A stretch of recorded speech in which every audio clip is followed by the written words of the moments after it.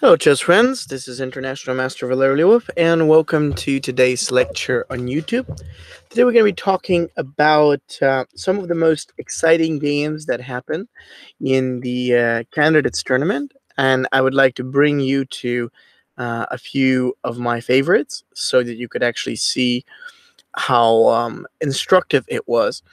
Now, the candidates finished, yet the key lessons remain.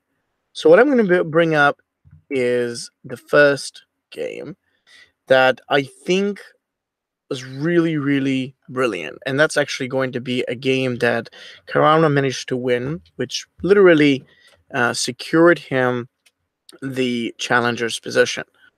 Now, once again, you have to know that each of those games represents a brilliant learning, technique and experience. So I think that it's just beautiful that we got to see these. But let me bring up what I think you could learn most from it. So give me 1 second.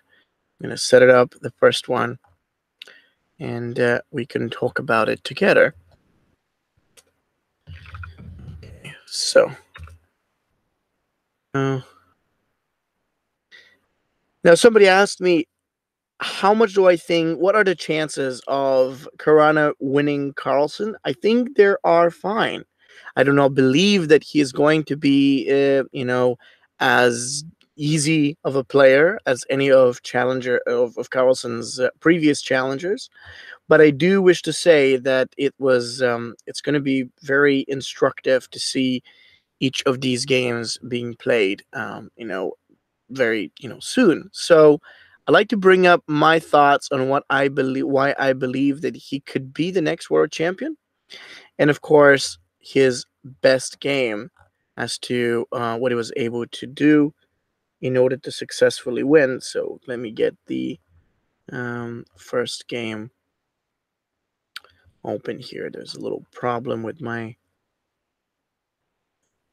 plate, with my chess here. So 1 second. Yes, here we go. So the game that I want to show you was played between Caruana and Grischuk. This was the last game. It was a very tough game.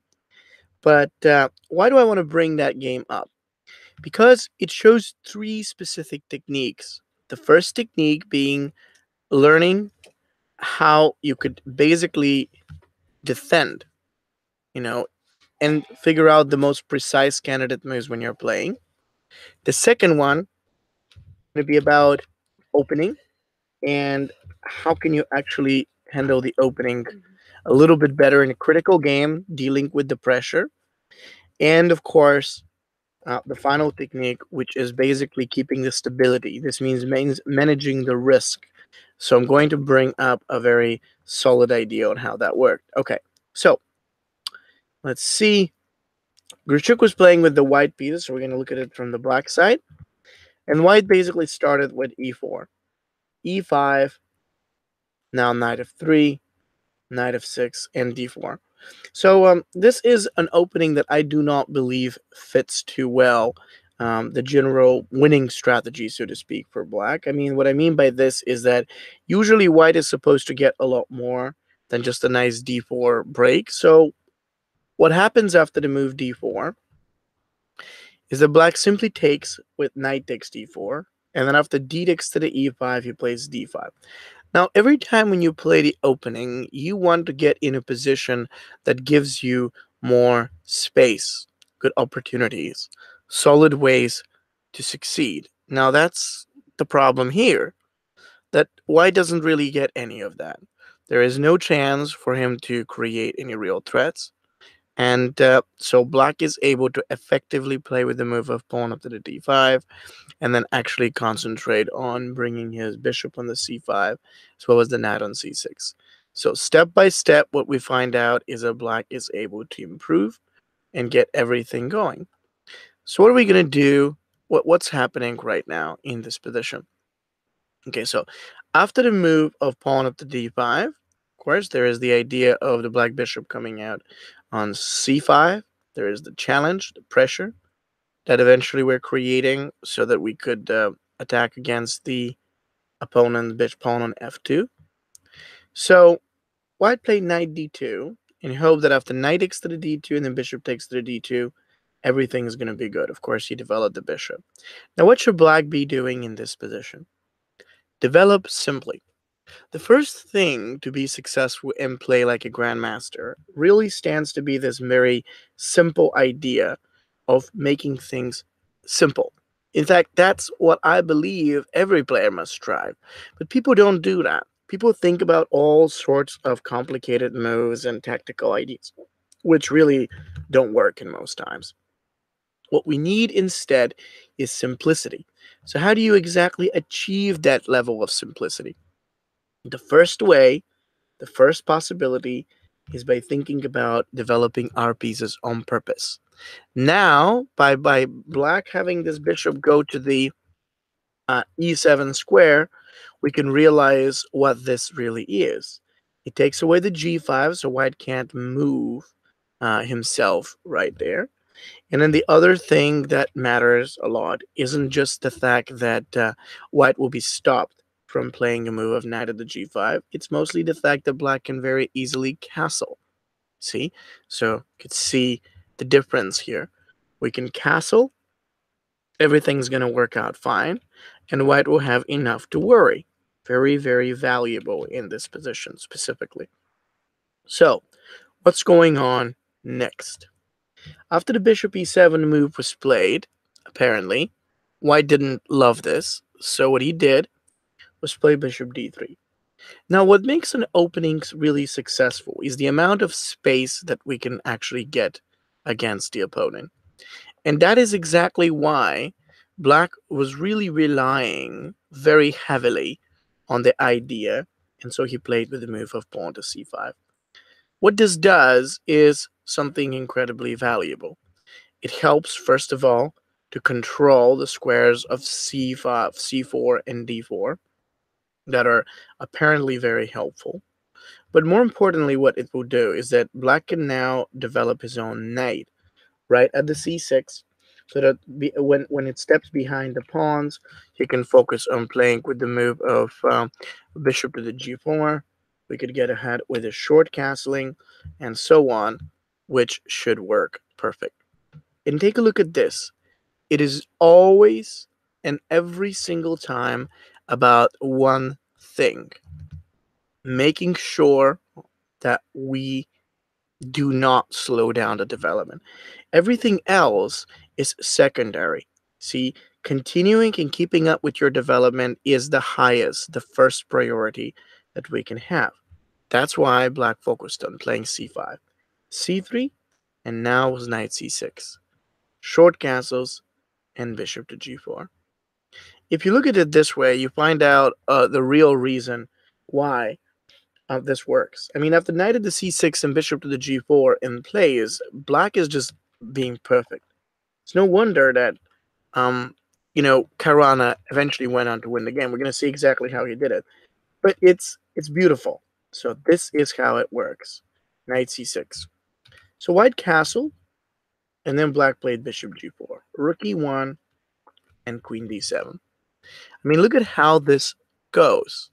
Slowly and carefully bringing out the pieces on the positions that we most need them. The bishop is currently pinning the pawns, and that's beautiful. And so let's take a look. After that, white plays h3. And this was a really interesting moment because it's clear to see what white is doing. He just wants to push the bishop back and make it work well. Black plays bishop h5. Do you see how easy this looks? It is supposed to be easy. The moment we start overcomplicating it is the moment where things start to be bad. After bishop h5, white did bishop f4, and black plays queen e6. The intention in most of these situations is really the ability to get ahead and make sure that we position our pieces on their best squares. Now with the queen right in front of the white pawn, black is doing a great job. There's no advance, nothing to bother us, not in this position at least. And what is so good about this also is that we're going to have a tremendous follow-up. We can castle, we can go ahead with a move like king b8, all feels excellent. So right now, black has a good game. Now, what really happens in this position? What really happens in here is very interesting. So if the queen e6 is being played, white basically attempted to do a3. And right after the move of a3, black plays a short castles. So this is excellent. Here, b4 and h6.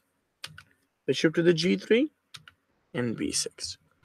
I want you to take a look at how effectively black's pieces come together. It is not about the tactics. It's not about the setup. It's not about any of that. All that black wants in this position is to make sure that each piece goes on a proper position so these pieces can actually do something. And they do. That's right, they do. c5 is being perfectly well protected so that there's no complications along the route along the way. And the rest is great. Why does black win this game? Because of his positional approach. I see so many times players going and heading in all sorts of different directions without knowing, like what is most important. And I always say the most important about these positions is making sure you keep the integrity of your position. Okay, so this is where it really comes to. Always comes down to that idea. We need to keep the integrity of our position so that no matter what happens, no matter what goes, we're ready. And that's beautiful. So now with that in mind, apparently white actually wanted to do knight d4. He wanted to free himself up and do something that's going to give him the chance to attack. So he pushed it that way, of course. After this, knight to the d4, okay, it was the moment for black to actually capture, take, rook takes. Now, many people would call this an equal endgame. I mean, why not? What's the black advantage? There doesn't seem to be anything special. White gets the rooks. He has the space. He has the activity. I mean, what should black do now? I've always found endgames exciting, although for the most chess players, endgames are a complete mystery. And usually the reason for this is because they have no idea how endgames are supposed to be played. I mean, what really matters in the endgames? How do we know if we should improve, regroup, develop? How do we do? In an endgame position, the first thing that you need to know is that it's all about improvement. I like to consider that it's almost like building a Lego out of nothing. No, scheme, nothing specific that we could even figure out that well.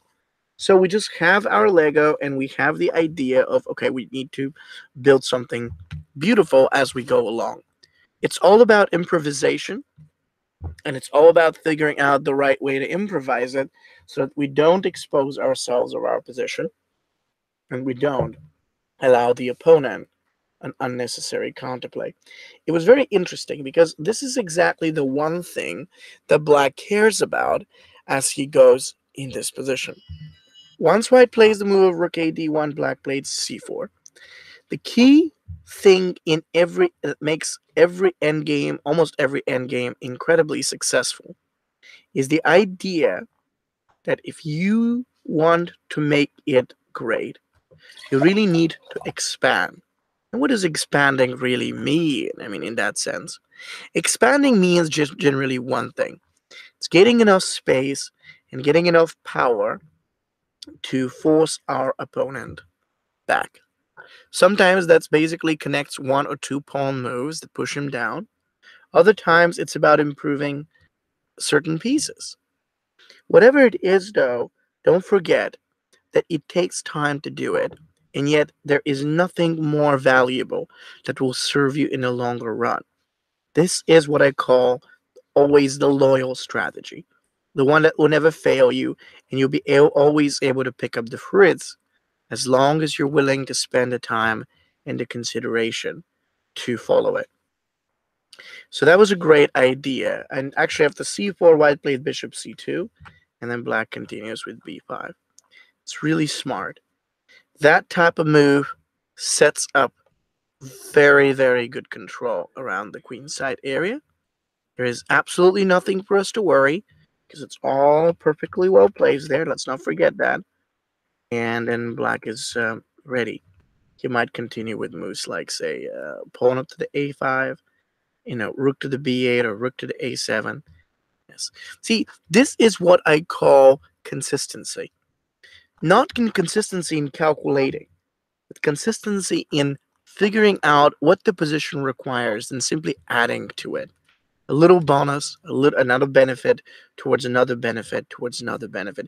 And then suddenly you have all these structural qualities that give you the big advantage. That's as simple as that. White played a4 here. I don't know what he wanted to do. Probably he just didn't want to stay in a situation where everything just looks bad. It was understandable why. I mean, I wouldn't like to be in this position with white. So he just pushed, black advanced, f3, and bishop g5. And see how slowly and yet very effectively things go great. It's about that. It's not about tactics. It's about slowly and yet effectively making sure that your pieces and your development could serve the long-term effect. It's beautiful. Now white's almost losing. I'm not going to say that he's losing because he's probably not losing, but you get my point. It is difficult, extremely painful to play this type of position. And he continues to just suffer even more. How exactly? Well, bishop f2. Now black plays with the move of bishop to the f4. What's quite good about this is that now whites are having a very valuable weakness that we are targeting all our pieces against, and surely, and painfully, actually, I'd like to say, he cannot continue. There's no way on how he can defend that pawn, and there's no way on how he can do anything else. So as of this matter, as of this position, so this moment, black just keeps on improving. He gets that rook that he got on the square of d8. The position feels perfect, and there's just so much more. Okay, so what does white do? I mean, this is not a convenient position. Apparently, it's just white has limited options, no space, and certainly nothing he can do. How does black achieve this? By playing simple. And what I mean is avoiding any actual weakness and constantly trying and figuring out ways to make the position work. It was beautiful, strong and beautiful at the same time. So what's happening now? After the move of bishop b6, black played bishop to the g3 himself. He was very strong with that idea because now you realize the real deal and what this does. It cuts off white's pieces from being able to do much. He played the move of rook to the e2, but it didn't change much because black just continues getting more space. Take a look at this. We don't do anything but to improve again and again and again and again. Maybe with a little bit of a move that helps us to get space. Maybe it's a little different idea, just giving us some more advanced piece where we need it. Doesn't matter. As long as it keeps growing, that is what we're looking to do. White played king f1, and then black plays king f7. Small moves of that kind do come out. White's trying bishop c7 and here or there. He wants to do something, but it doesn't matter. Because the reality is black's got all the time in the world. And yes, I want to talk about pacing right now. How do we determine pacing? How do we know if we should hurry or, slow down? Think about these positions in a little bit quicker or slower manner. Well, it all depends on your opponent. That's what I can tell you. If your opponent has gotten some possibility to attack you, threaten you, then likely you have to rush. You want to rush because slowing down in such a position is going to kill you. So that's very needed. However, if your opponent hasn't gotten that type of possibility, he is not creating any real tactics. you can slow down as much as you want and take the time to reinforce the position. Static strategy is fairly helpful as long as your opponent does not attack or threaten you in any way. So now we just make it work. It's a great position, and that's really the reason why we love to have it. And yeah, so actually after that type of move, apparently white has to do rook a1, going back with that rook, but after rook a1, black played rook b8, rook b7. See, it took a long time before black played d4. If it was in the hands of a normal player who just likes to hurry things, rush it up, and then advance, they would play d4 right away. But not Caruana, he didn't. Why? Because he wanted to make everything certain. Looking at the opponent, he found out there was nothing out there that could bug him. There was no chance, no solid possibility, no threats, no danger, nothing. So why don't we just take this slowly? It was very effective.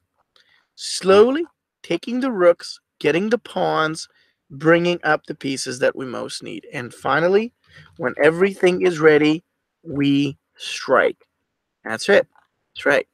We strike because it's all there. Now the knight involved, and with the bishop, with the rooks, and with the possible passed pawn, there's really not going to be anything that white can do to make himself better. That's what matters so very much. And that's really why black did it. You know, the interesting part of it all is just the way on how it worked for black. The whole idea with the knight coming down, with the e5 being taken. I mean, you see, black just coordinated this piece, and he actually started creating real threats, which was expected. This everything was supposed to lead to that, but it wasn't just like that. It didn't happen spontaneously and out of nothing. It was very meticulously prepared. And so once black takes that pawn, you realize how effectively all these exchanges really help in one specific direction. There is no ability for any of white's bishops to actually try or do anything. There's rook b1, rook g1, rook b1, king f6, bishop f4, and rook d8. We have the bishop challenged. We have the attack against the b4, and we have white ultimately losing it because he can't make much.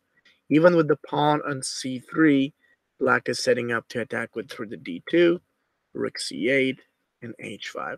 Being a pawn up gives black a fantastic chance to further improve and strengthen the position as he wants. Going up, that means he can do rook b2, h4, king e5, rook d8, and there is so much more he can actually achieve in this position. So that's fine. I mean, really, what the key thing about these type of positions is get yourself enough time, figure out the way to build up, and when you do, everything is gonna work. Just the way it worked here was amazing in this position. So this is very important. I love the idea because the most important of all this is just how black was able to build and constantly improve, forcing his pieces on better positions and pushing white down so that there was nothing left once the passed pawn was executed in such a manner. So I do hope that you enjoyed this game and you learn about simplicity a bit more from the other lectures. Don't forget to check below the video. The link below the video offers a brilliant discount of an amazing package. So take a look at it. It covers a lot of that stuff, so you can learn from it. And I hope you have a great weekend. I'll speak to you in 2 weeks.